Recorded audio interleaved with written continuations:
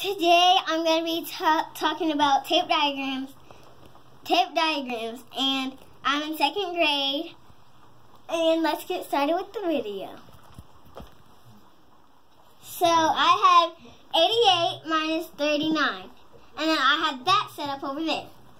So, and then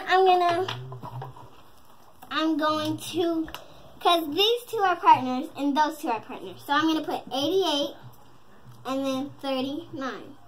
So, and then both of them has to have +1.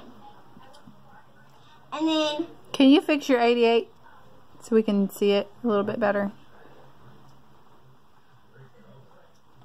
Okay, there we go. And then over here, so you have to add, like, you have to, so you gotta add 88. And then you have to add one more, like the number, what comes after the number on both of them. So 88, and then it is 89. So, and then 39, that would be 40. Because 39 plus 1 is 40. So, and then I have that equal still there, and that minus still there. Okay. So it's going to be 89 minus 40. Mm-hmm. And then 9 and 0. It would still be 9. Yep, 9 minus 0 is 9. 9. So, and then 8. Take away 4. Mm-hmm. So I take away 4. Wait, hold on. Yep, 8 minus 4 is 5. So, no. Wait.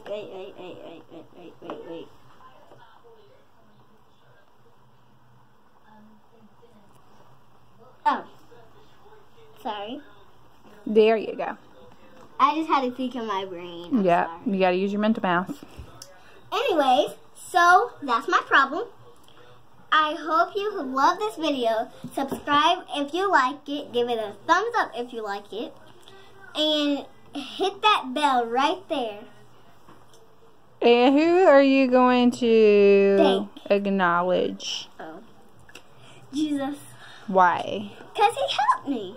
Okay. He helped me. He was right in my brain and told me the answer. Told you what to do. Yep. Okay. So, I hope you like this video. Subscribe, like I said. Hit that button down there. Hit the bell down there, too.